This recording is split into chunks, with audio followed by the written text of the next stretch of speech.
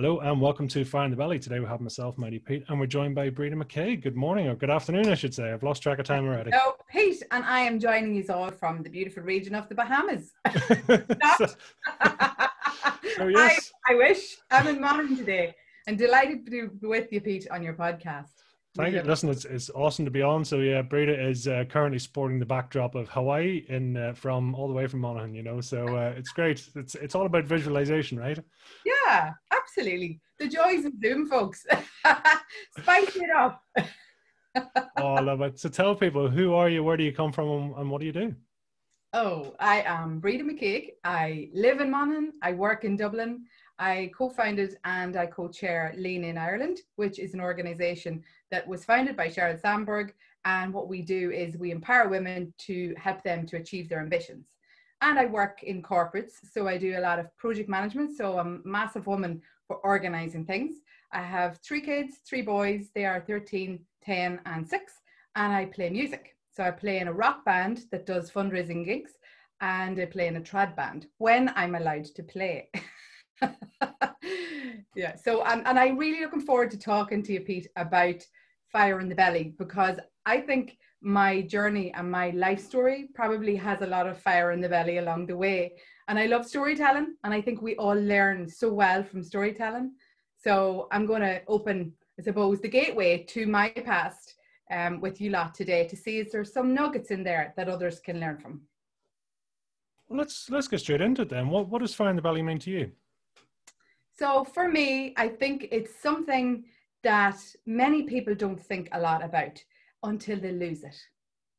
And that's why when you contacted me and I seen Fire in the Belly, I was like, I want to do that. Absolutely. Because I'm someone who had fire in the belly when I was young, someone then who lost it for a while in the middle of her life and has now regained it. And I just want to share all of the stuff that I've learned with everybody that's listening today or watching today, because I don't think we realize how important fire in your belly and your passion and what drives you is. And if we're not careful, we can lose it slowly and surely. So I want to, I suppose, raise awareness for people around all of that today. And you were saying, it's something that's come and gone, and it's come back for you again, but is it something? Do you have fire in the belly today? Is it something you yeah, fire. I have a volcano going on in here. I'd say, so I'll tell you, from the very young age of, I'd say 5 or 6 year old, I would say I was a fiery thing and a feisty little person back then. And my childhood was, I was reared on a farm, a poultry farm in Monaghan. So I was working and going to school a lot. And I think I learned hard work ethic from my dad on that farm. He used to get me to do his VAT books and do his farm with my brothers and sisters. So I think I learned a lot of kind of the drive from him. So that's certainly something I would say that I picked up then. And then as I became sort of a little bit older and into my teens, I started to play music. And I have kids, obviously, and I often am doing little podcasts and articles on parenting, because I don't want us to be parenting anymore the way we were parented. Because what people don't realize, I think, is that if you're parenting by default, then you're parenting the way you were parented. And I'm 44. So that would mean that I would be parenting by a parenting standard that I got 40 years ago from people who picked it up probably 40 years before that. And I don't think that is up to scratch for our kids anymore, because they live in a very different world to what my world was like when I was a kid.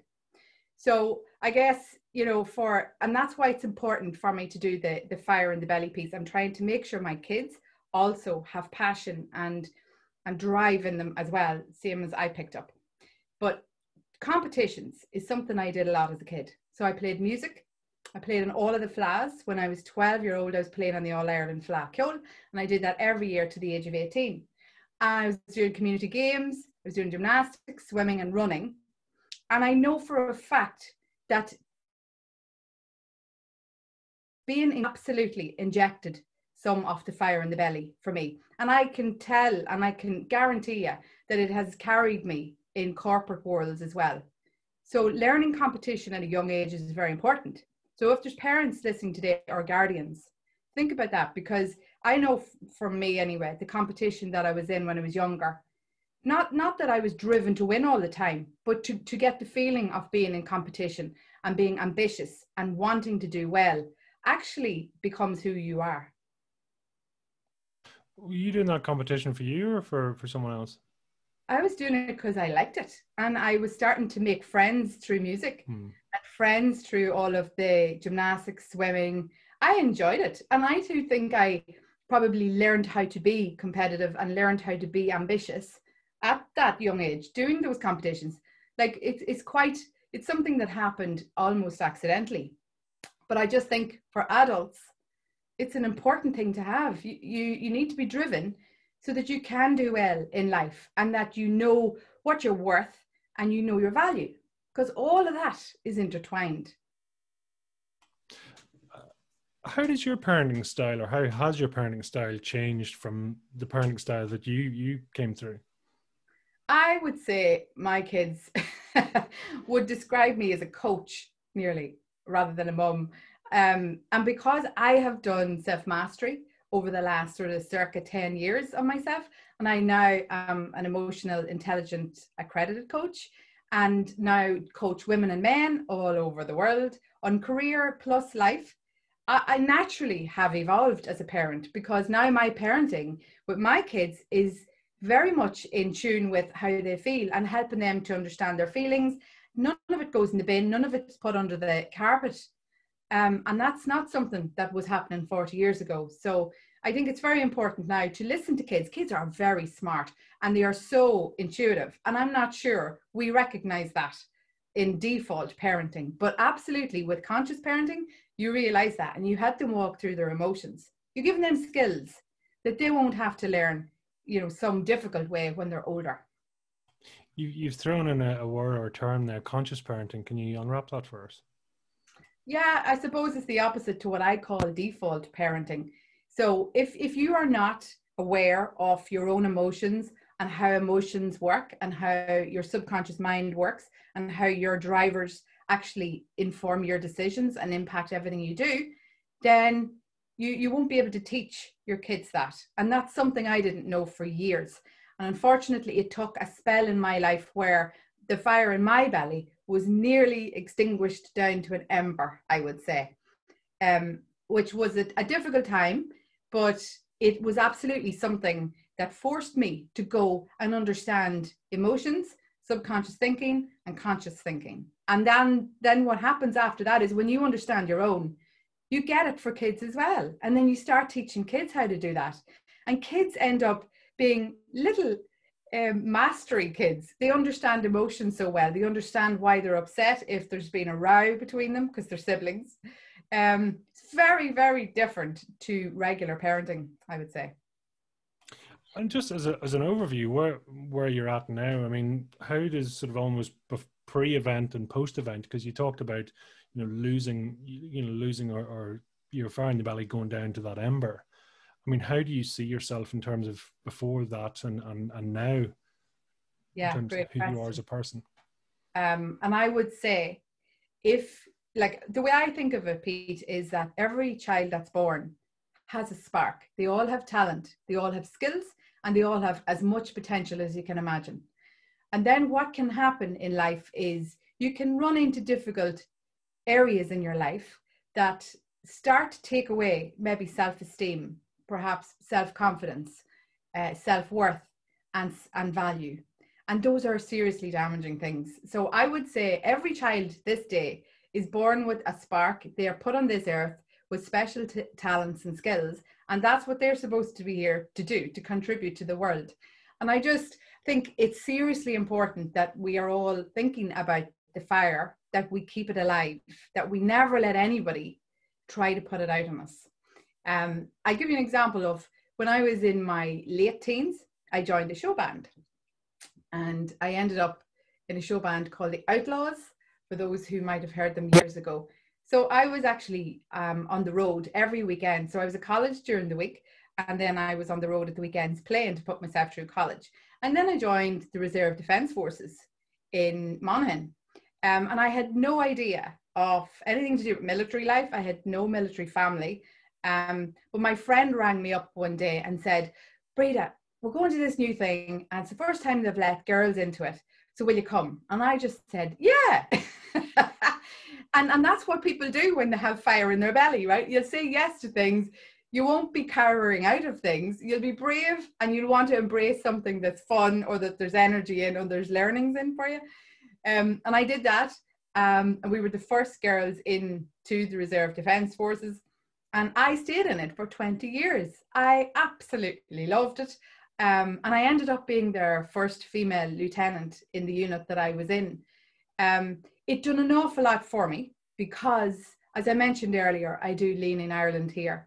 But the reason I ended up understanding diversity and the importance of unconscious bias is because of those days when I joined that reserve army. And if you imagine like 5 young girls into this army barracks of older men that had nothing but men around them working with them for their entire lifetime. So it was very difficult for them with these, 5 young girls. They didn't know how to handle us, how to address us, what to do with us. And it was a massive learning for them and for us.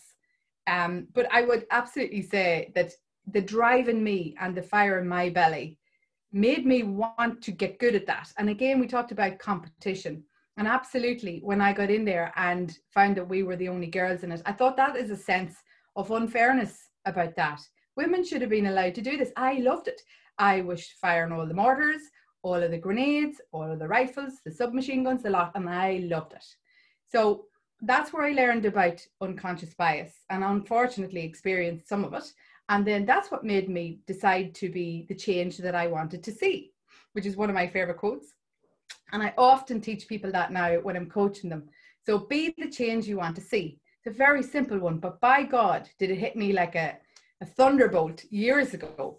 So I decided I was going to try and show the men that the women could do the army and the women that they should stay in it and take part in it and learn and get all of the skills that they could from it. So that then led me to a place in my corporate career where I was running female-led networks. And I was empowering women, and I had women coaching women, and I had men and women mentoring each other, and trying to help women get a sense of career and success and to drive themselves, because women do good things when they get money. They usually give it back to the communities and they usually give it back to their families. And yet so many of them end up working part-time or dropping out of the work life because it gets too difficult. And I think it's us that's wrong in society, not them. So I'm trying to do my bit, I suppose, to drive those women, help the guys get involved in driving those women and their careers so that we get diversity of thought at the higher echelons in all our organizations. And without a fire in the belly, I wouldn't have been doing any of that, which is the big point here. I mean, if you have drive and you have ambition and you've got a taste of competition, you can do things like that. Where does a drive come from? I think, so I do a lot of vision boards these days. And I'm not sure how many of you have heard of vision boards or done any, but in this room, I'm actually not in the Bahamas, I'm actually in Monaghan. And, and other than the green screen, what I have up on the wall here is vision boards. And I'm big into creating visions with people, right? Because what I can tell you is if you know what it is you want out of life and you're very clear about how that looks and you think in ink, so you've got it written down or you've got it drawn out and your mind can see those pictures and can see those graphics. What you're doing there is you're giving it instructions. You're saying, this is the life I would love. If I had a magic wand, this is the life I would design for me. And what that does, it allows you to play to your strengths, your skills, the very talents that you were put on the earth to use. So if you have a vision that's that strong and that crisp, and you get emotionally engaged with it, what will happen is drive will happen automatically for you, and you'll be pulled through the life difficulties that we will all encounter, no doubt, and you will keep going because you've had a taste, a vision of what it is that you want to make out of your life, what a legacy you're going to leave. And legacy is a whopper of a word. A lot of people do be like, oh my God, nobody's ever asked me that before. But what is your legacy? It's about high time we ask ourselves that, I think, because you're creating it, whatever it is. So either you create it based on what society just fills you with, or you create it based on what you know you want to leave as a legacy. And that involves your skills and your talents and your attributes. So vision will pull and will drive you and will give you ambition and will give you all the appetite you need. But without vision, I do think people end up faltering a little bit and they coast. I do tell a lot of people I'm coaching about coasting. If you haven't got plans laid out for yourself and a vision, then you are most likely coasting. Is there a time and a place to coast, or is it? They say in lean in that there are times when you lean out, which is the same thing. So when you are in places, different elements of your life and different sort of paragraphs of your chapters, there are times when you know you need to take time out. And that's when we lean out. Or you choose to take your foot off the gas a little bit and you give yourself a bit of space to think about what it is strategically you want to do. And that's a very important piece. And then when you do get over that piece and you've got it all sort of figured out again and you feel ready to go again, that's when you go again. Your drive and that fire in the belly, just that'll drive you. You mentioned legacy there. Talk to us about that, what it means to you and what it looks like. So legacy is something you don't hear talked about that much. And I think that's a shame, because if we're not all trying to get to a legacy that is a really whopper of a legacy, then what are we doing? Do you know, we're just being average. We're just doing what everybody else is doing around us. And what that is average. And average is easy.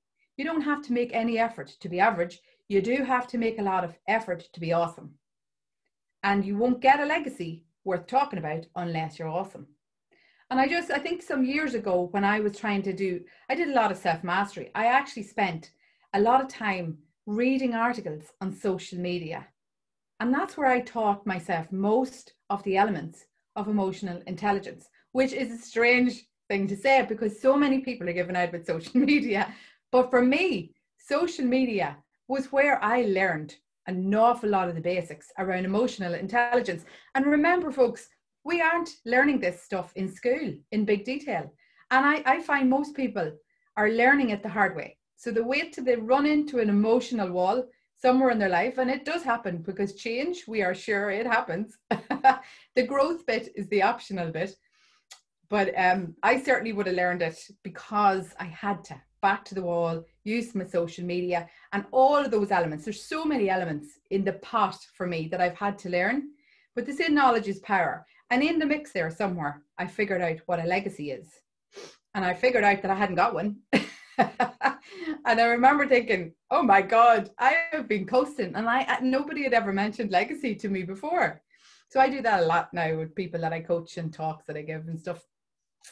But a legacy for me, right? What I don't want is them just to say she was a good mum and she had a good job and she was an important part of the community, right? I don't want that. I want she made a difference in people's lives. She improved people's lives. She reared 3 boys who are absolute firecrackers like their mum.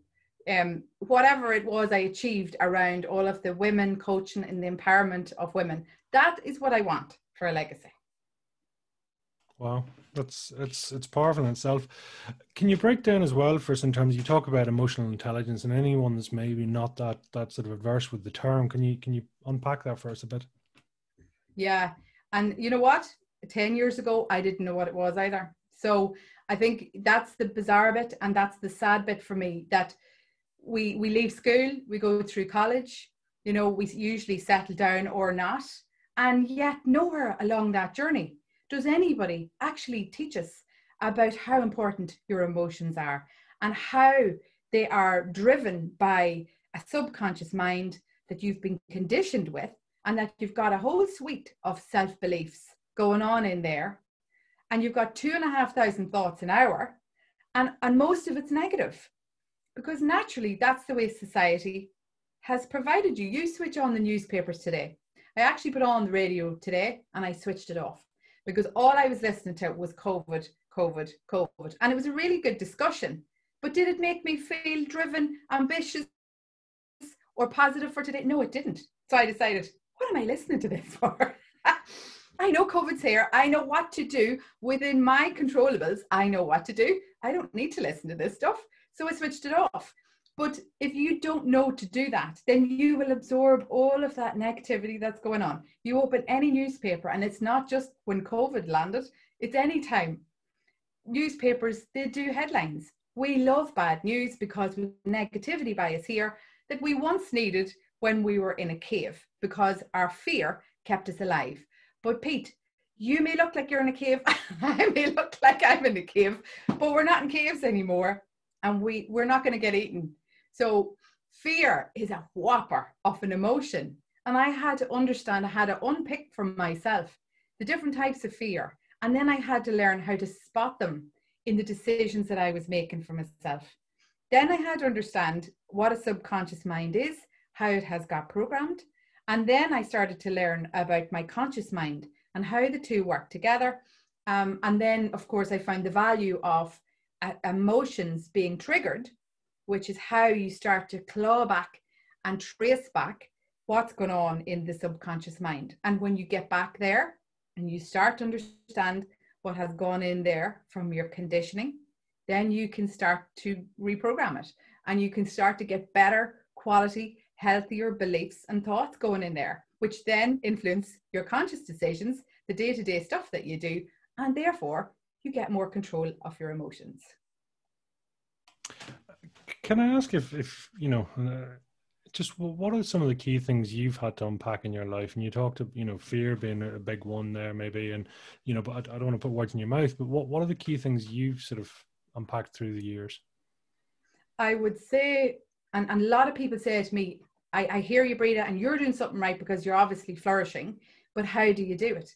I think many of them are just at a loss for where to start with this stuff. And I would say I started with listening to the likes of Tony Robbins, Marissa Peers, Mel Robbins, and that's something I often throw out to people, to go and Google those guys and girls and start listening to their material to see, does it start to ring any bells for you? But without a shadow of a doubt, for those who I have coached, and certainly for myself, where I start to get the wheel to turn for people is with your inner voice. So that's kind of the first place I bring people. And what I usually do, Pete, is I usually say to them, imagine I've just given you a sensor and you have to pop it on here onto your forehead, and it's going to try and help you catch every negative thought that you have. Because until you consciously start doing that, then what you're doing is you're doing negative thinking unknown to yourself. You don't know you're doing it. And the more you do that, the more you're helping to program the negativity bias in the back office. So the inner voice for me and for everybody that I'd be coaching is definitely the first place they start to feel massive change. It's amazing actually, because I'm doing another podcast with a comedian in Dublin, and he was asking me about my inner voice, right? And I had said to him, you don't realize how many of them you're doing. Within the space of about 5 minutes, he had done 3 of them out loud. He'd been given out to himself verbally. And I said, you just did that. And he was like, oh my God, she's right. So unfortunately for most of us, we don't know we're doing it. And until you start to listen to what your inner voice is doing, then you can't change it. And you won't know what it's doing. And therefore, you're not in control of the impact it's having. So without a shadow of a doubt, the inner voice, and my kid, my 6-year-old boy, Kyle, calls it the inside voice, which is another good one for kids or for adults. If you're not sure what the inner voice is, because at the start of my journey, I probably wouldn't have known either. So he calls it the inside voice. It's when you're talking to yourself. For you, is that your voice? Is that you, or is that somebody else in your life? And is it just one, or do you have multiple voices? I would say we all have multiple voices. I would say we talk to ourselves very negatively. And when I start people on this journey, and when I started mine, I'd heard, you know, on some of the articles that I'd been reading about how critical we are on ourselves. But I used to be what I thought very confident. And I used to think, I'm not that bad. Oh dear God, I was desperate. When I started analysing the way I spoke to myself, I was disgusted. I'd never spoke to you or any other human like that. And it takes that stark realization for people to stop and say, oh my God, I can't believe I've actually been doing that to myself. Because what that does, it runs down your self-esteem. You keep doubting yourself. You're creating self-limiting beliefs as you go. It is deadly dangerous. And the good news is that when people start tuning into that and catching them, what I do with them is I tell them every negative self-talk that you've done. So every time you've said the likes of, oh my God, look at what a mess I've made of that. Or sure, I knew that wouldn't work. Why did I try it? Or whatever it is that people are saying to themselves. You know, the inbox bin, Pete, you know, the little bin that sits in your inbox. What I do with them is every time they get a negative thought like that and they're talking to themselves and they've caught it, they have to put it in one of those bins. You have one of those in your mind, you put the lid firmly on it and you replace it with 3 positive thoughts.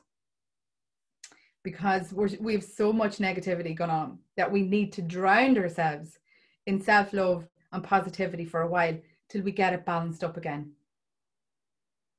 It is amazing how much people do talk to themselves, you know, and depending on, you know, he says, how's the voices in your head? Everyone gets offended going, I'm not psychotic. It's like, well, do you have an inner critic? Well, yeah, of course. Yeah. I mean, it's funny how we don't necessarily, we accept it as being there because it's always been there, right? I just think we get used to it. Yeah. That I think people, they don't notice it because you're doing it from you were born. And some of the voices that you've absorbed are those that were rare in you or were around you when you were a kid. And you've all of that going on, that dialogue's going on, ding dust, and you don't even know it. So, I mean, it's about reprogramming your thoughts so that they can be more positive to serve you. Because otherwise, all they'll do is damage you. If you let what society has put in there stay there, and you let that continue to run, all you're going to do is you're going to put self-limiting beliefs in place for yourself. You're going to find reasons not to do things. You're going to come up with excuses all the time, and you're going to be driven by fear, and you won't even know it. That is absolutely what I was doing before I started self-mastery on myself. And now it's as clear as day to me. And I can see everything so crystal clear now. All of the confusion is gone. I am very solid in terms of my emotions and my regulation of emotions. My decision making is now driven by information, and it's very conscious compared to what it would have been years ago.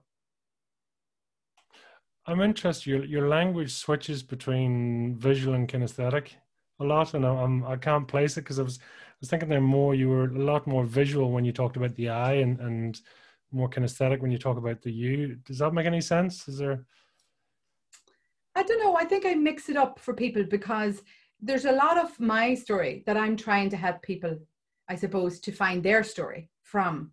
But at the same time, I don't want anybody to feel like they are any different to everybody else, because I can tell you, a fact is, unless you were blessed and reared by people who had already done mastery on themselves and they were already automatically thinking positively all the time, then the good chance is that you have picked up negative thinking and you've got a negative subconscious. I have yet to meet someone who hasn't. And that'll tell you, because I am a devil for talking to everybody and anybody, and I love networking. And everybody I meet has either had to go through something really tough in their life and had to then teach themselves about emotional intelligence and subconscious thinking and understand how their decision making has been going, or they haven't, and they're still coasting and they're still running into walls, and it's needless, it's pointless. You can actually turn that wheel through knowledge. To say knowledge is power, oh my God, they are so right. I have learned that. But to your question, I suppose I do a lot of I and we, because I want everybody to understand that it's not, I think some people feel like everybody else has it better. And you hear lots of that happening on Instagram, where we've young people, you know, wanting to be what they look like on Instagram and idealizing sort of models and everybody else is prettier and all of that. And that isn't the case at all, because again, I have yet to meet someone who doesn't doubt themselves and doesn't compare themselves to others unless they've done mastery. So every one of us is the same. I said to a woman one day, unless we have treated ourselves, then we are not in a place where we are making good decisions, nor are we having the best impact on the people around us or in the world around us. You have to do this work. And it doesn't do itself, unfortunately. Are you where you're supposed to be? I think so. Yeah. I'm very driven, particularly around motivating people. So before COVID, I had been doing an awful lot of motivational talks. So I was in and out of a lot of corporates and industry groups, a lot of the big insurances coming together. I did a lot of diversity launches as well, different diversity programs. But I did loads of just raw, pure, authentic mastery talks. And the impact they had on men and women was amazing. Oh my God. I mean, it was astonishing. But I know it was astonishing because it was astonishing to me too. They call it an awakening, and they're not wrong. Because when you start to understand how psychology works, how your mind works, and you then can understand how others work, and you can then help them. So that's totally astonishing. That is magic at its best. That's people magic at its best. And for me, there is nothing more rewarding. So, that's why I do so much on my social media. I've done an awful lot of videos this year that I didn't have time to do pre-COVID, but I haven't got a 4.5-hour commute every day at the moment. Some days I do, but not every day. So I decided to maximize the bit of time I was getting back to do what it is that I am passionate about. What's the fire in my belly? And without a shadow of a doubt, it's a raging fire, I can tell you that. And it's one where I want to change the world. Plus, I want to show others how to go from average to informing themselves and going for awesome. Because if we think about it, if we are all average and we're not playing to our strengths, we all lose out. It doesn't add up. So by dimming your light, you're not doing anybody any favors. Yet, if we were all taught to aim for an abundant lifestyle, abundance in our career, that we deserve the best, which some people still don't think they do. When I'm coaching people, many's the one has said to me, oh, why would I deserve the best? Why would you not? Okay, so again, that's conditioning at play. So my passion and my mission in this world is to try and get people from the young age right up to whenever it is they need it, to help them, to teach them and leave them that they can understand how the subconscious is working, how their conditioning has happened, how they can fix it, and then give them big goals, help them to build big visions and big legacy ambitions at that. Because then people will be pushed out of their comfort zone, they'll be learning new things, they'll be growing, and life will be amazing for them. We'll have more legacies amongst us, and everybody will win. What do you deserve? The best in life. Of course. I deserve to, I suppose, bust the dreams I have for my legacy. And what my kids deserve is a mum who can do that and has taught others to do that, and that has taught them to do that so that they can do that for others as well. Because people magic and people transformation is no small feat, and it's not your average job, but changing lives is everything to me. And I just think there's so many people now starting to coach because there's such a need for it, because this isn't regular education. Like, nobody taught me anywhere that I was. So yeah, that's my dream, my legacy, and I'm not going to stop until I get there. That fire has got firelighters in it, Pete. And people then say, when you've got a good enough, strong enough vision, that you're unstoppable. You know what? They are right, because so many things happen in every one of our lives, but yet nothing has stopped me, and everything has tried, but nothing has actually stopped me. So I just think the power of your drive, the power of that fire in the belly, don't underestimate it. And pay attention, because if you are not living with fire in your belly, then you're not living at all. And the only time that spark should go out is when we are gone from this earth. So if you are alive today and you don't feel like you've got a fire in your belly, you need to do something about that rapidly. You know, I couldn't agree more. You said an interesting comment there in saying nobody taught you. Can you unwrap that for us? Yeah, well, I think if any of us just think back to school, to college, like whereabouts did anybody sit you down and teach you how your conditioning is impacting your thinking, or even help you understand how you make decisions, or even help you understand how the impact of your decisions or your behaviors, how that manifests on others? I mean, nowhere in my life did that happen. So I'm finding people all the time coming to me looking for help because they're hitting emotional walls with no toolkit. So we've no go-to for emotions because it's not mainstream education. So they taught me history and geography, but they didn't teach me how to manage emotional sort of issues in my life, or how to even understand it all. And that's not a criticism of anybody. That's just how it is. But yet the difference in people who have mastered their emotions and understand their conscious and their subconscious mind, there's night and day. And their outcomes are totally different to what they were. Their belief in what they deserve is totally different to what they were. So nobody's going to teach you in mainstream. This is stuff you've got to go looking for. And we talked there earlier about the radio and the newspaper and all the negativity. You can get any amount of that. It's there for you. If you want to wallow, put on the radio, open the newspaper, do whatever you want to do. And all you're going to get is more negativity going in there. So you're going to absorb more. And I can tell you, there's already enough in there. So to teach somebody some of the mastery pieces that I mentioned already, they've got to want to go looking for it. You've got to seek it out. And a lot of people ask me, where did you start? And what I did desperation, because I didn't know where to turn, but I knew I didn't have the knowledge to help myself. So I decided, well, somebody in the world has the knowledge and I'm going to go and find it. And I mentioned social media to you earlier. A lot of people diss social media. There are a lot of downsides to it. But if you're using it right, then your feed should teach you all of these things.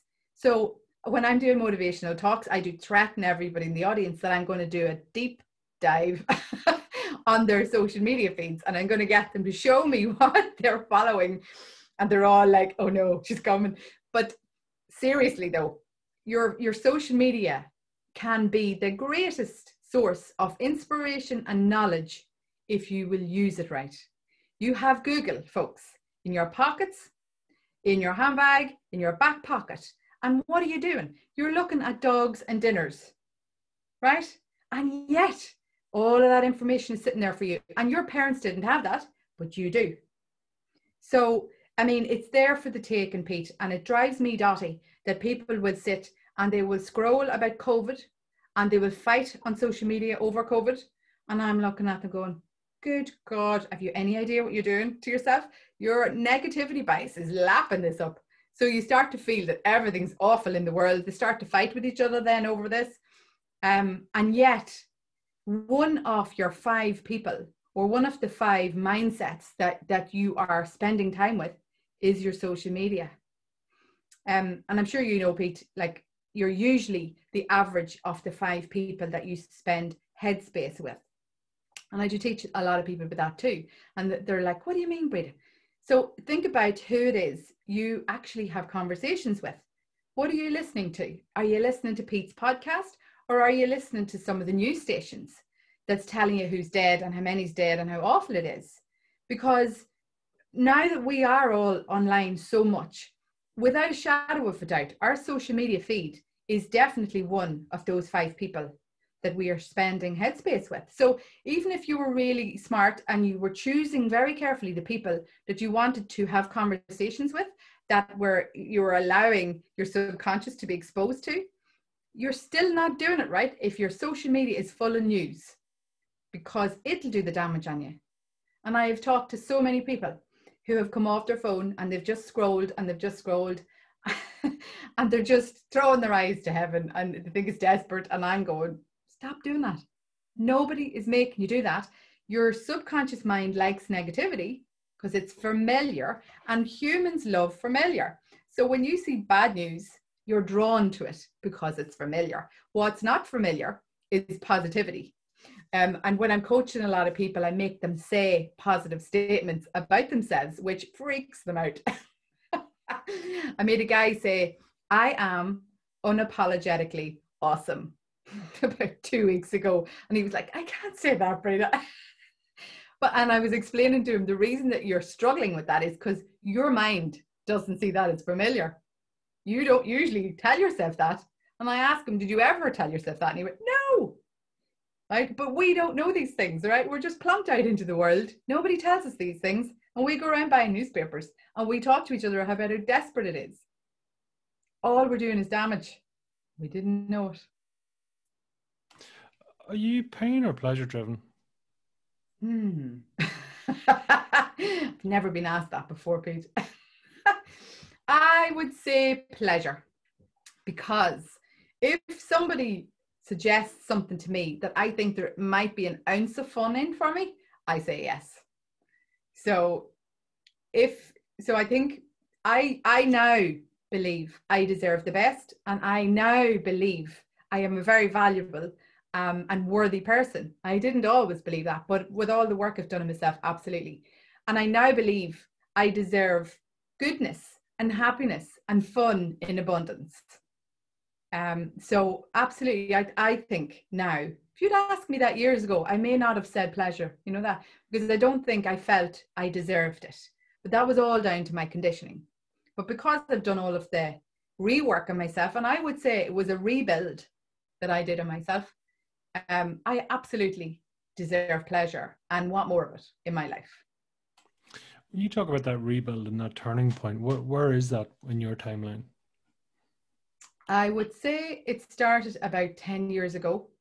And I would say I would be afraid to say it's over, because I always want to learn. And I think when you're starting to learn about your motivations, your drives, you're starting to understand your self-belief suites, your subconscious, your conscious mind. I mean, that will keep me going, I'd say, for the rest of my days. But I would say I have learned the most of it. So now I'm just learning for fun, almost. And I'm now learning to keep my curiosity fed, to see, is there anything out there that I haven't encountered before yet? And is that something that would help me learn more? So, like 10 years is a long time to be at that. And I would say it took me 6 to 7 years to really master it all. But now I did that on my own. So like, for people listening today or watching, you can do that a lot faster with a coach. I guess I was so much in the dark about emotional intelligence that I didn't actually want to get a coach, because I didn't know how I would even explain to a coach where I was at. So I did it probably the slow way and the difficult way, but at the same time, it absolutely worked. And when you have gone through pain and you've had to rebuild yourself by yourself, like, that's a whole different version of me than what I had before. So for anybody thinking of trying this, I would say get a coach to get you started and to give you some guidelines and give you some basics in this stuff. And then see where you go from there. Because like, I did it on my own, but as I say, I don't want people going through this as slowly as I did, because life is short, folks, you know. And I had to spend 7 years of my life learning. Now, the good thing is that everybody else will benefit from what I've gone through, because I now know it so well, and I know it in my sleep, that I'm now very passionate about helping others. So mine isn't a waste, and I'm sure others won't be either, you know, and yourself, Pete, and the likes of everybody trying to do podcasts and encourage wellness and positivity. All of us have been through something that has made us sit up and take in new information and teach ourselves a bit, so that we could get a grip on it. So not everybody loses, I suppose, you know. People benefit from others who have learned. It's an interesting concept. I mean, do you need to see the dark to see the light, you know, in that contrast? Because, you know, does it force you through a certain path? I do think it does. I think that until you've been in a situation where your back is to the wall, then you won't be open enough to the likes of self-mastery or emotional intelligence, because you will wonder, why would I need that? So, you know, it could be a good thing, because if you've ended up in a place in your life that was super difficult, you've had to look at things differently. Like, I coach so many people who are back to the wall and they're desperate and they don't know where to turn. They're like me 10 years ago before I started mine. And certainly I think because they found themselves in such a dark place, they are open to learning. They are literally doing every task and action and practice that I'm giving them, and they flourish. And I do be sitting like just applauding them, because I now know that I can transform somebody rapidly. Like, I can do that now in 7 weeks for someone. And yet I went through 7 years slowly, you know, trying to teach myself on the quiet. And yet, like, I can do that now. So, you know what, it is a benefit. But yes, I would say if you'd have came to me 7 years ago, 10 years ago and said, Breda, I want to teach you about emotional intelligence, I would have been wondering, why are you teaching me this, Pete? I don't need to know this. My life is fine, because my life would have been like everybody else's life and very average. And I would have thought, well, sure, that's exactly the way it should be. So I probably wouldn't have had enough pain at that time to make me want to listen or learn. So, and to be fair, everybody that I meet that is now in this business and are teaching others about positivity and growth, every one of them has been through something fairly awful. So I do think it takes quite a bit of dark for us to then to even look for the light, and then you're damn glad to see it and you're very open to learning, and you do exactly what you're told and you get results. So, you know, it's just amazing. Like, and that's the fire in the belly. Absolutely. Talk to us about mini Breda. What were you like as a young person? Oh God. So I'd say I remember primary school, I was quite timid. Would you believe that? Like, I was quite shy. I remember being bullied a little bit. And then the music piece started to bring me out of myself, and all of the sports.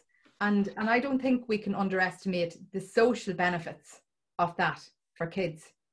And that's why my kids are now at kickboxing, hip hop, swimming, and buckets of things.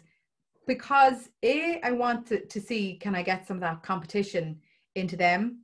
Not the winning bit, but the wanting to do better and wanting to put in an effort, and that hard work ethic, plus the social skills.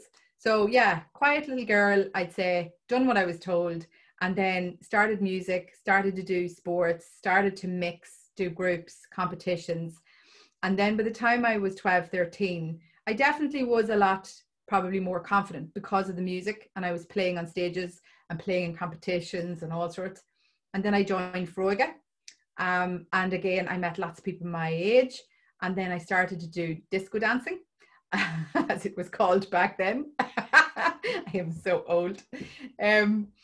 So that probably helped me bring myself out of myself as well. And then definitely the show band, absolutely plonked on a stage, driven around the country every weekend, and I was taught how to perform on a stage within the show band by men that had been doing it for years. So the professionals took me in hand and absolutely helped me to learn performing on stage, and I loved it.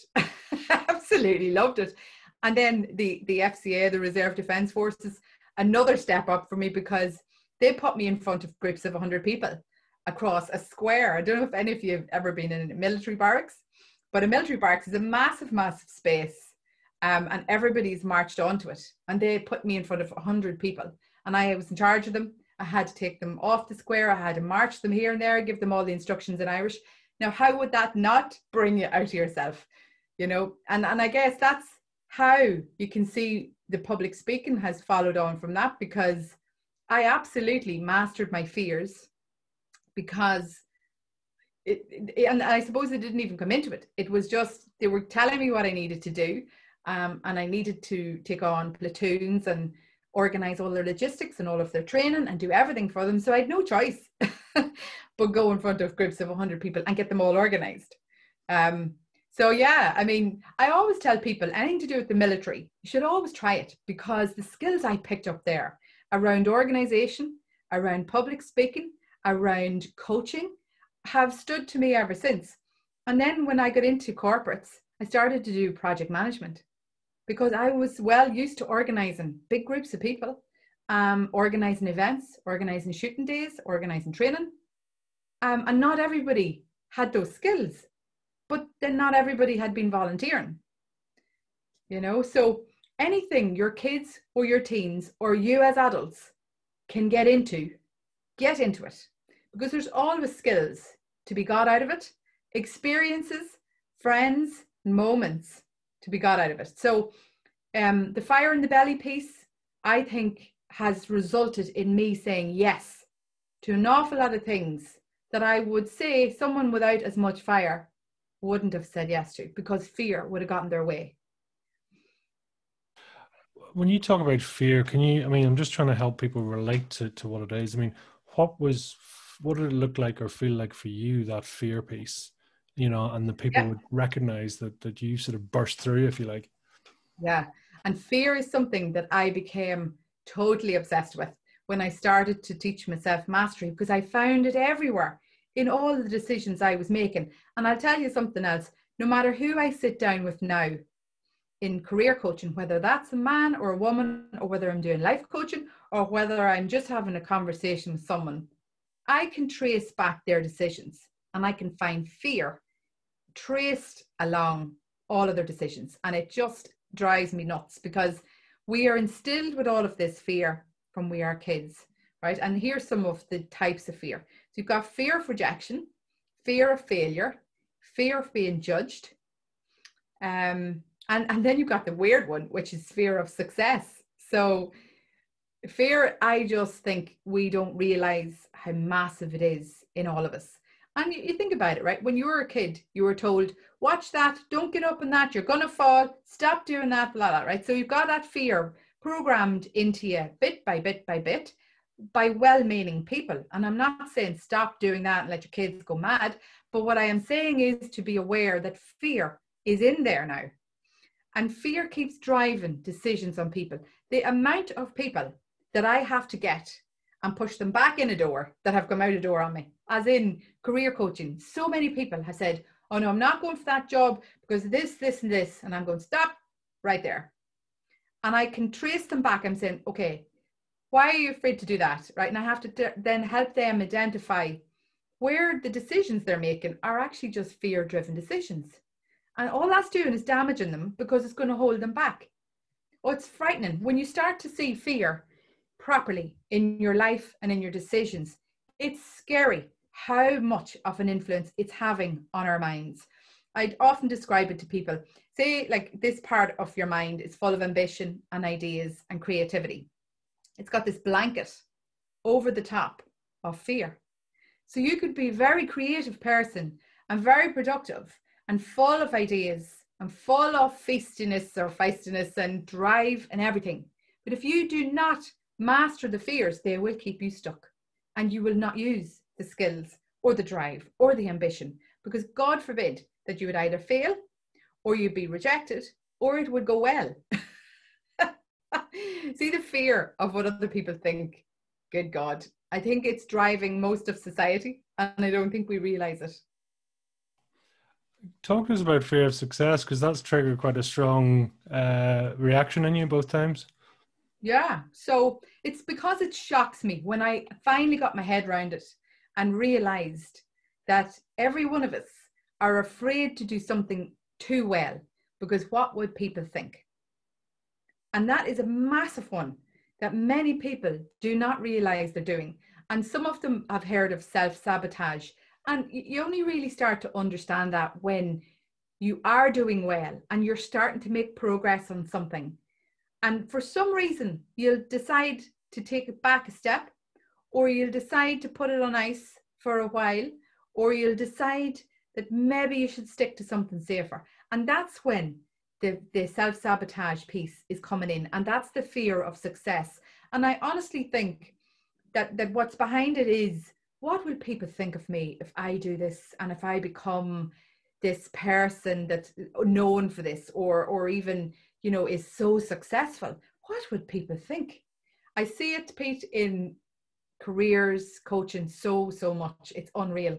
I see people, and we are masters of delusion. Us human beings are lethal. We can convince ourselves of anything. But certainly around careers and the self-sabotage, we can come up with excuses to beat the band as to why we shouldn't do something. Like I could so come up with excuses like, well, I can't do this because I've got the kids to pick up, or I've got to do this, that, and the other. And there's so many reasons that are so easy to pop in there. And that takes away that fear. Just in case we do too well, what would people think? Who does she think she is? Where does she think she came from? All of that old conditioning is what's driving that fear and that self-sabotage stuff. It's one that those doing very well in careers have to be very careful of, because if you're not, it will undo all of your good work. So it's one that has to be mastered. You can master the fear of failure, and you can master the fear of rejection. And you can get to a point in your life where you're doing well, but you're still at risk of that fear of success and that self-sabotage. And I have seen it over and over. So it's one that I do a lot of the coaching with people who I know are very driven, are very ambitious, are doing well, and I want to keep them on that track. Or with somebody that has been the person that has hit the goal and has done a transformation with a bit of guidance from me, they are at risk as well of self-sabotage then, because sometimes they get scared. I've created a total different version of them with them. And that's weird, because your family and friends aren't used to this new version that actually has boundaries and that has self-esteem and that knows their worth. So those people are the ones that I watch particularly for around the fear of success or the self-sabotage. Isn't it astounding how we can stand in our own way? It's mind-blowing in so many ways. It's just sad, because we have all of this potential. And Marissa Peers, one of the things that she always says, she's a fabulous person to listen to. She's all over YouTube if anybody wants to look her up. But she'll always say, when you were born as a baby, you felt entitled to be fed. If you wanted attention, you asked for it and you got it. And then look at us as adults sitting here talking about the fear of success. Like, it's mental how your environment and how your conditioning can do such damage. And yet you may be unaware of it for a long time. But I mean, the beauty, I suppose, of what we're doing today and all of the other material and content that's out there is there's a lot of stuff that is trying to help people these days to master all of that fear, to understand their conditioning, to undo it, to rebuild. I just think there probably needs more conversation about it and more awareness. Because as you had said earlier, if you're not in a dark place, you don't really pass any remarks on it. And if you're not learning, then those around you aren't learning either. So everybody is at a disservice. It's almost the danger of being okay. Yeah, or average. So okay equals average. If we're doing what everybody else is doing and we're just getting by, then that must mean we're doing okay. No, it doesn't. What age do you remember being when you were truly yourself as a young person? I would say I was truly myself in my teens. I would say in primary school and secondary school, I was finding my feet. And I think all teenagers are the same. They're very aware of how they look, who they hang around with. It's all peer pressure. And I would say it was really when I started the show band stuff and when I started the army stuff that I felt truly in my zone. Because I was my authentic self and it went down a bomb. Pardon the pun. But so I felt at home on a stage playing music, entertaining people, performing for them and watching them enjoy it. And certainly in my army days, I felt very at home coaching people, helping them to get from basic knowledge to somebody who could actually work a weapon really well, you know, and shooting competitions and everything. So those were the two things that I absolutely loved late teens. And these days, like if you were asking me that question last year before COVID hit, I am at my best and in my happy place when I am on a stage teaching massive numbers of people about themselves. That is what I want to do for the rest of my life, all around the world, because I see it no matter what country or jurisdiction, there is a need for some of that knowledge and that information to be passed on so that generations can improve and people can have better lives going forward and everybody can get to use their skills and attributes. I'm sick of watching people suffer. Do people get you? Yeah. I'd say they think I'm stone mad half the time because I just say what I think now, but that's because I've mastered all of my fears. Mm. And I think authentic and raw can be quite unusual these days because, you know, there's so much gloss and social media is so perfect. And then I come on and I just tell it as it is. And people seem to just love it because they don't have to start processing what did she really mean or what is she actually trying to say. I am just very straightforward, very direct, and I love fun. So those things seem to work well for most people. And then I get great feedback and lovely messages from all over the place about, you know, how much my little messages on the likes of LinkedIn or my YouTube are actually making people's lives, because I do a little bit every day.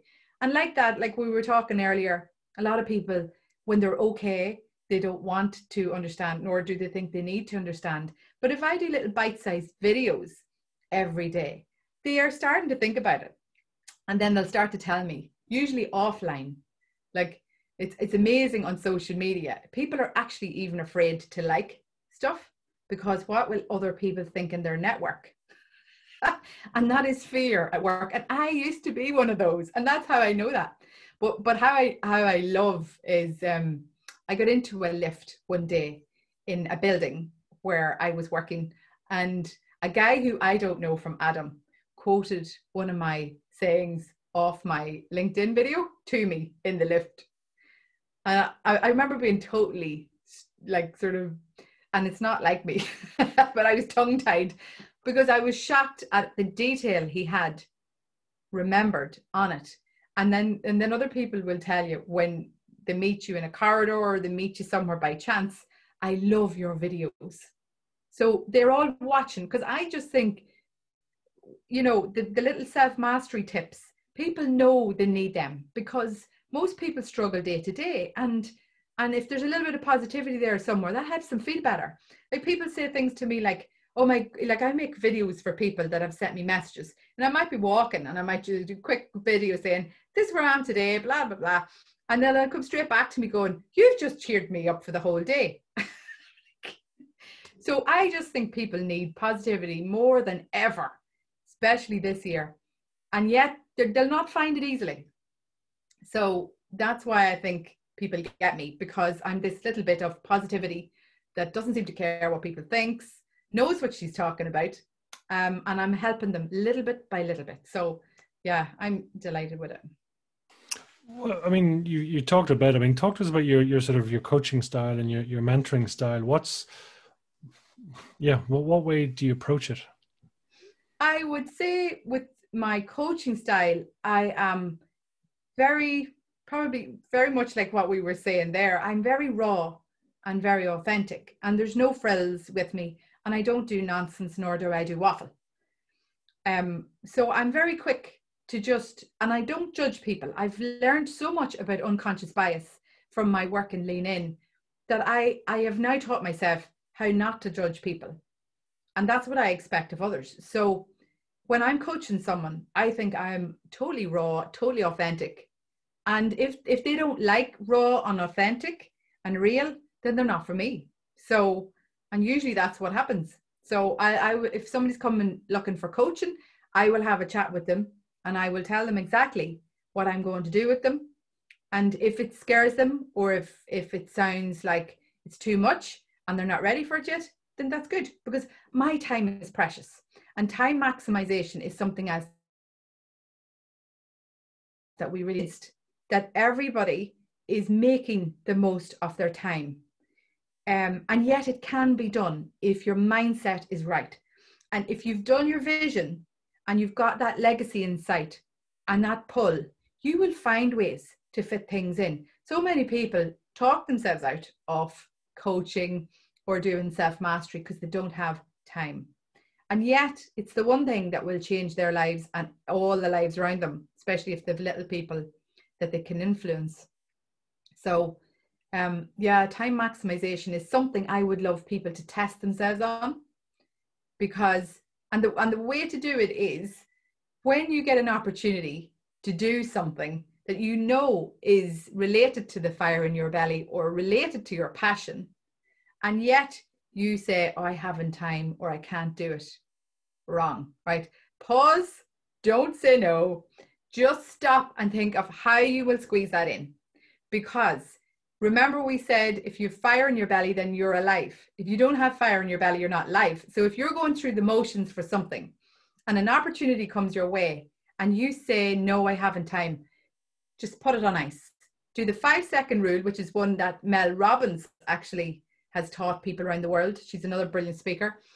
But 5 seconds is what I teach a lot of people. You put your thoughts on ice rather than respond, because that's what most people will do. And they will go, oh, I can't cope with all of this, is too much. Wrong. Of course you can cope with it. It's all about mindset. It'll be no bother to you. Give it a lash. It'll be fine. I do that all the time to myself. I put myself in hot water regularly and it always works. But that's because I have my fears under wraps, you see, and under control, and I've lost a lot of them by now.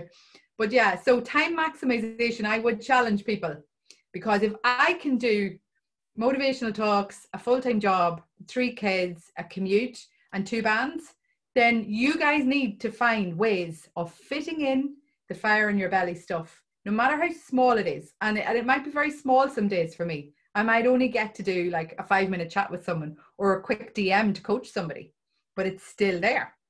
So it keeps that fire going for me. So it's just something I want people to take away from this. Talk us about balance.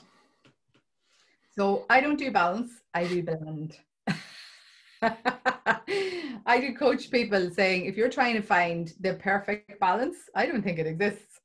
So I think blend is what works. So for example, like my kids know I'm doing a podcast with you today. So they'll know all about it. Now, they now know what a podcast is, what mommy is doing. I didn't know any of that when I was a kid, right? So they're learning from me because I have a blend going. And often, like I make TikTok videos just to cheer people up and a bit of crack in them. And my kids help me do that. And that is what way it works for me. It's blend. It's my work is mixed up with my kids. My band is mixed up in my work. My lean in work is mixed up in my day job. I have the whole lot intertwined. And I can go from one to the other every day and keep them all moving. And it's doable. Whereas I think many people set themselves up for failure because they're trying to get this balance that they've heard about. And they think that they'll go to work, it starts and it stops. And then they switch over into either their own time and, you know, fitness, or if they're parents that they go to their kids. And I don't think that really works, because when you leave work, quite often you don't stop thinking about work. And when you're in work, you don't quite often stop thinking about what you did when you're out of work. So to take all that pressure away, I decided that balance wasn't working for me, because I was trying to do that for a long time. And then I decided to try blend. I read somewhere about a work-life blend. And I said, that's more like me. So now I make like motivational videos in the car on the way to the kids thing or whatever. So I have it all mixed up and it's much easier. I just keep a really good diary. Diary management is very important if you're trying to do that. And it's also very important to help you maximize your time. It's great. I love the way you do that. I mean, are you a big journaler, writer? You know, what way do you sort of get your own process? You know, yeah, journaling, absolutely. And what I tell most people to do is get a few journals going, and they're like, "What's a journal?" And all a journal is for me is somewhere to write down if I'm having positive emotions or positive learnings or positive experience. that goes into one journal. Or if I'm running into a lot of emotional complications, that goes into another journal.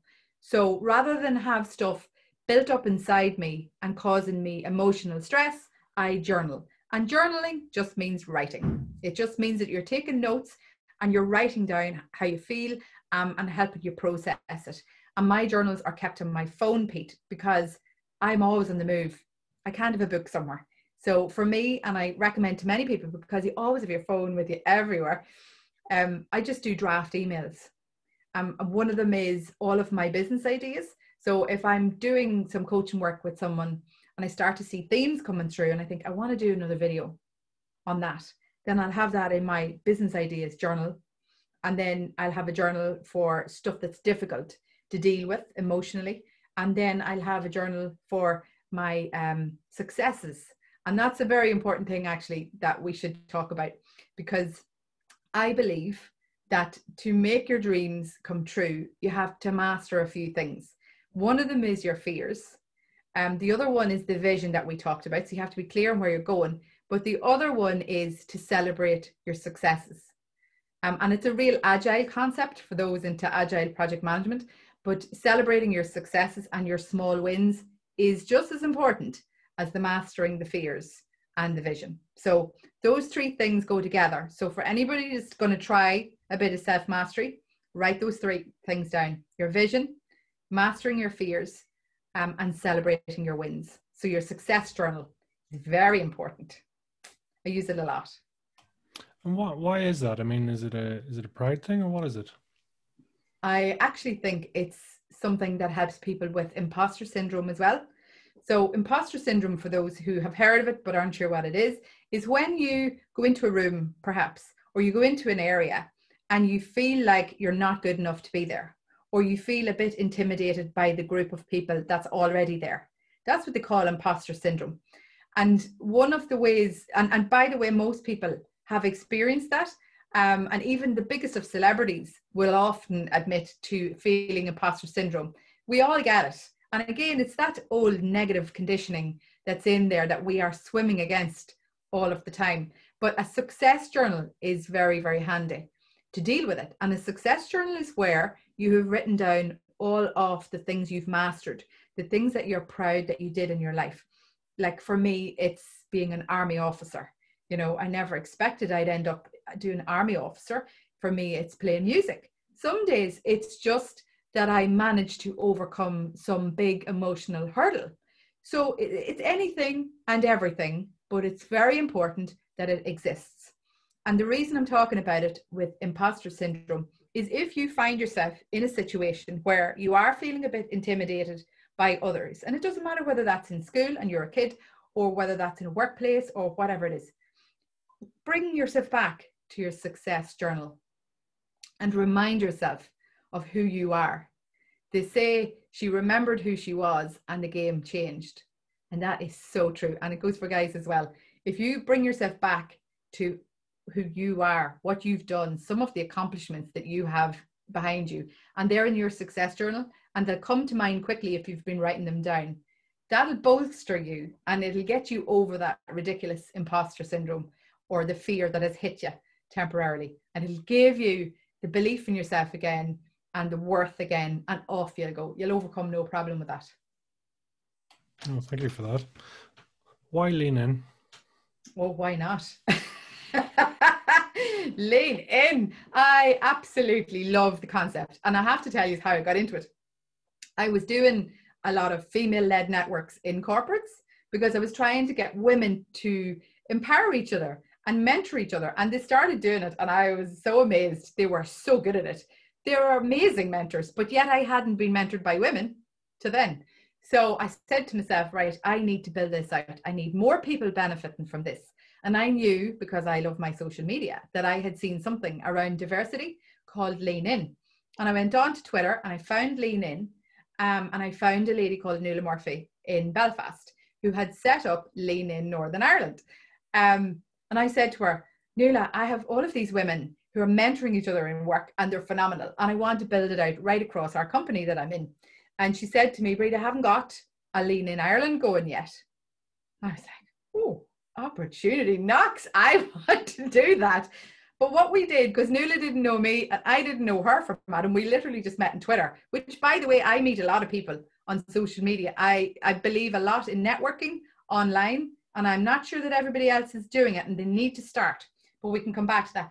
But Nuala and I were DMing each other on Facebook at 3 o'clock in the morning, feeding our kids. She had a baby son, and I had a baby son at the time. And the two wee boys were being fed in each of our kitchens. She was in Belfast, I was in Monaghan. And here we were DMing each other about what we were going to do to help women get empowered. And I remember for a split second going, this is a bit mad what we're doing here. This could be something big. And the two of us were as driven as each other. So we then pulled a team of women together. We handpicked women, some of them off social media that we knew were good, strong, empowered women that would really help others and inspire others. And we started Lean in Ireland. So yeah, that's how it came about. But what we do is we run events usually. Now we're all online and we're making videos for all our network, but it's empowerment type topics. I did one on fear, for example. So we're trying to teach women and men that will get involved with us, which is difficult. We struggle to get the guys to come in. But we have some really good supporters, really good male allies. And that's another thing I'm interested in doing, is teaching some males how to really support careers for females. Because I think the guys want to, but they don't often know how to. So I'm very interested in trying to give a few male allies some proper tools and techniques that they can use to actually push women and help get some of that diversity of thought at those senior levels across corporates, because I think everybody wants it, they just don't know how to get there. No, it's absolutely, I mean, it's the empowerment across the board is so strong. I want to be respectful of time here, so I'm just conscious, what's a mantra? What do you live by? I have two quotes, I suppose. I have a few actually, but two that I will share here because I want others to try them as well. One of them we've already done, be the change you want to see. And what I usually say to people is, figure out what's annoying you most. What is frustrating you about the world, about your role, your career, your personal life, and become the change that you want to see. Don't wait on someone else to do it. Figure out what needs to be done and start doing it yourself. And that's what I started to do years ago. And the other quote that absolutely changed my life and gave me a lot of headspace back was, what other people think of you is none of your business. And I think that one works particularly well with the Irish, because we were told as kids, it's none of your business, right? So we are well trained at it's none of your business. And then when we get the what other people think of you is none of your business, we comply quite easily with that one. And when people get that and they've practiced that daily and they've, said it out loud enough times and it starts to sink in and become their default thinking, that absolutely takes so much crap thinking out of their way. They stop worrying about what everybody's going to think about every little thing they do, and they get a lot more free time in their head to get creative, to come up with ideas. It's absolutely a game changer. And then the other thing, lastly, around mantras is, when people describe me, I write it down on my vision board. So I have a number of things written on my vision board because I think words are very powerful. People have called me a firecracker, a breath of fresh air. They call me a BOFA, which stands for a breath of fresh air, and they call me energetic. And there's loads of other words, but I just think if somebody gives you a compliment, have somewhere, whether that's a journal or something, in a notepad, and write it down, because we don't realize, but our mind thinks, when we think in ink, our mind can absorb it so much better. Fleeting thoughts are just fleeting thoughts. And if you don't write it down or capture it somewhere, then it could be gone on you. So, and we need every bit we can get of the positivity to undo all the negativity that the society gives. Love it. Very quickly, what's a guilty pleasure for you? I can't tell you on this. I would say my guilty pleasure is rave. So I played country music in the show band. I played traditional music. I then joined a rock band which I mentioned briefly, to do fundraising gigs. So I play Celtic rock on a piano accordion, but I'm a raver. And everybody's a bit like, what? I love rave. I used to go to raves when I was younger. I never did any of the drugs. I didn't need it because I think it's sedated. I need Pete. But music absolutely can lift my spirits just like that. So in my car, I have rave music going and the kids listen to rave music with me. So I do be driving around Monaghan. You can see people kind of going, is that her car? That boom, boom, boom's coming from. Absolutely it is. And I love it. It's brilliant. It's a vibration of the soul, really, isn't it? Tell us one or two words then. What's your fire in the belly? My fire in the belly is to keep doing what I'm doing, but do more of it. And do everything where I can spot an opportunity to improve somebody's life. Because the self-mastery is life transformation. It's life magic. And I don't think there's anything as special as that. That's not one or two words, but we'll let you away with it.